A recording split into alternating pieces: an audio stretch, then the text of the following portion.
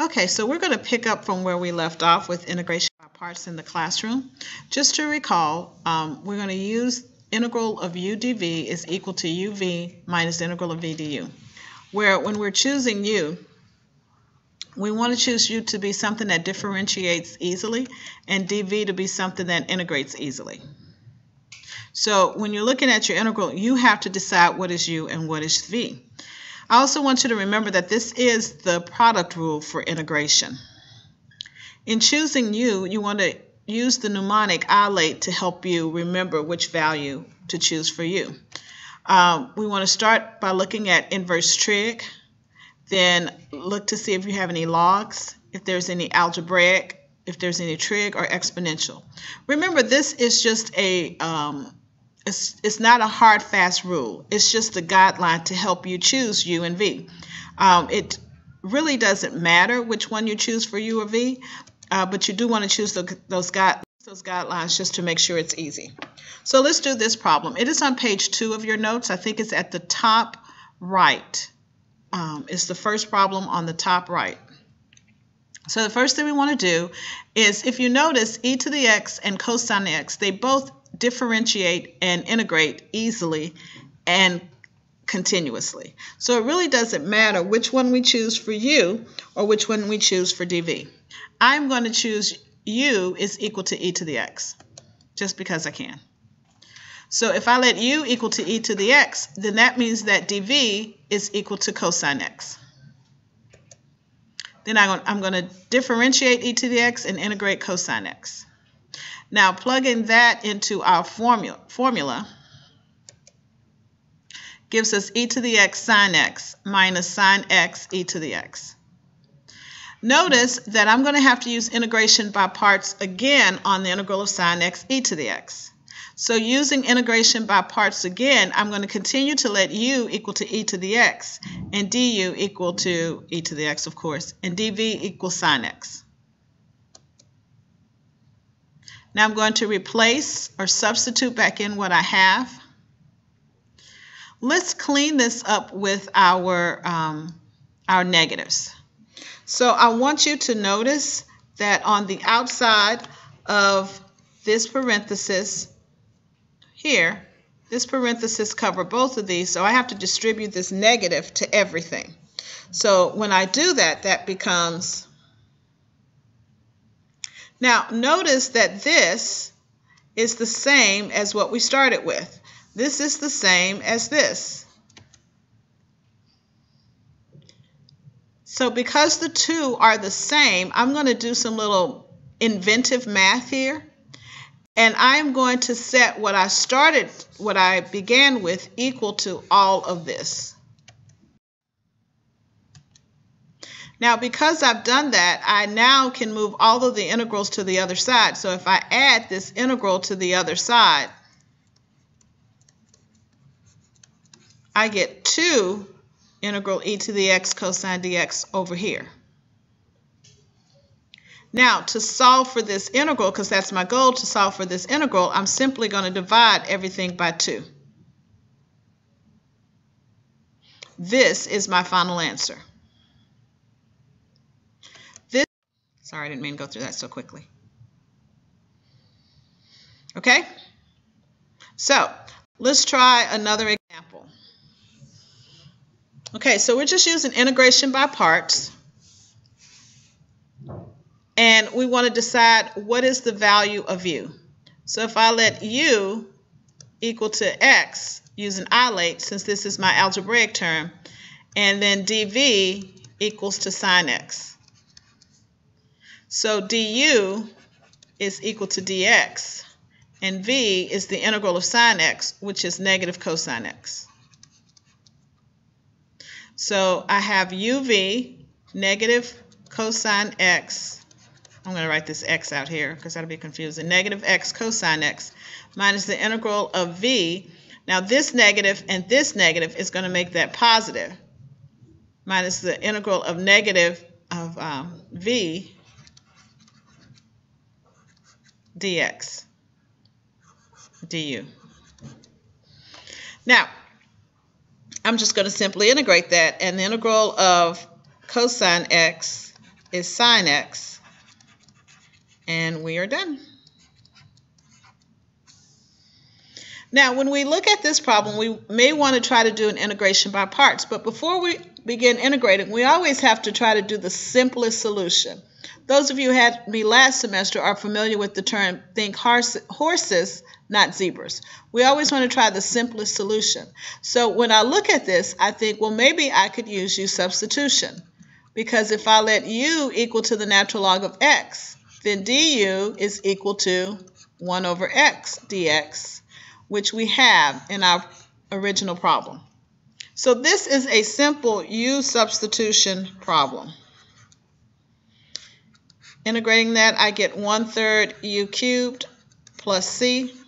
Substituting, I get 1/3 the natural log of x quantity cubed plus c. Think horse is not zebra. You always want to try u substitution and a simpler form before going to integration by parts. Okay, so here's another example. I want to look at u substitution. If I let u equal to the square root of x, then du is equal to 1 over 2 square root of x, which is not in my problem. So I can't use a u substitution here, and I'm going to have to use integration by parts. What I have to remember is that this is not a multiplication. This is a composition of a function. So I'm going to have to let u equal to this entire thing. And then dv, therefore, would simply equal to dx. So taking the derivative of u, I have to use chain rule. So I take the derivative of the inner function, which is 1 over 2 square root of x, times the derivative of the outer function, which is simply 1 over the square root of x. And then integrating v, I get v is equal to x. I can simplify this. I can write this as 1 over 2. What's the square root of x times the square root of x? It's just x. So now rewriting this, I get uv, so I get x, natural log square root of x, minus the integral of v, which is x, du, and du is 1 over 2 square root of x. So of course that simplifies to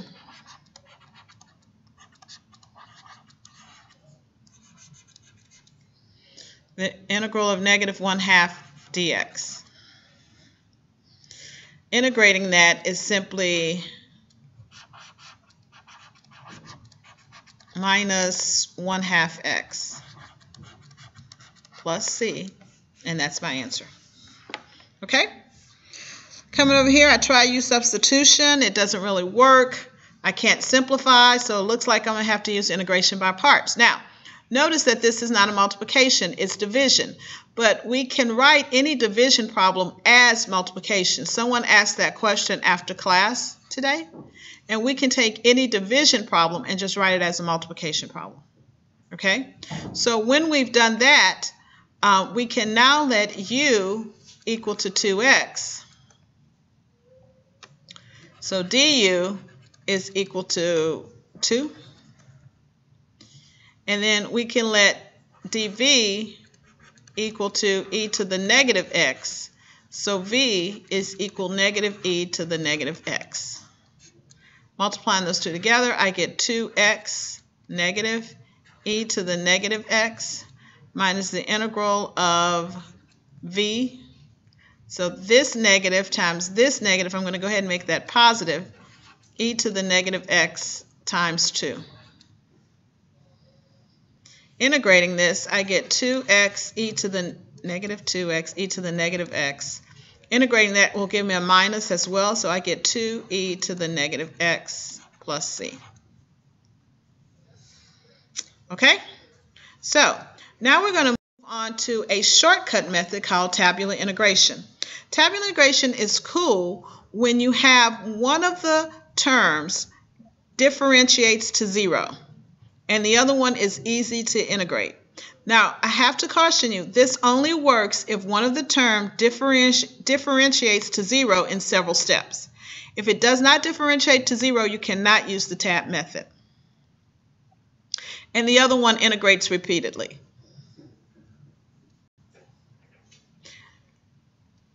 When we're doing tab method, what we want to do is we want to set x squared is the one that will differentiate to 0, and e to the x integrates repeatedly.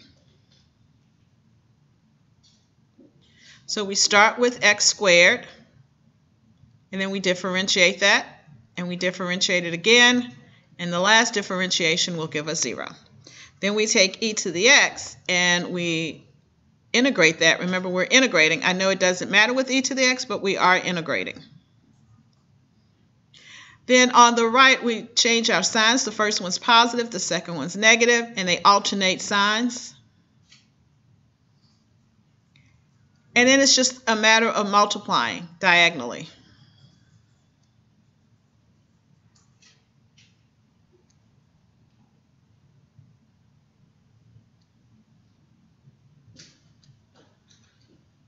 Okay? So that's it. But this only works. This is a nice, cool method. It's quick to use, but it only works if x squares if that term differentiates to 0. Let's try another example. So once again, x cubed will differentiate to 0. Sine x integrates easily. So we're going to start with x cubed and differentiate it until we get to 0. Then we're going to take sine x, and remember, we're integrating sine x, not differentiating, but integrating sine x.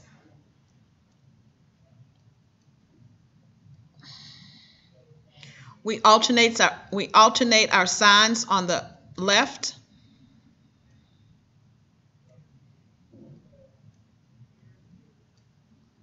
And then we multiply diagonally.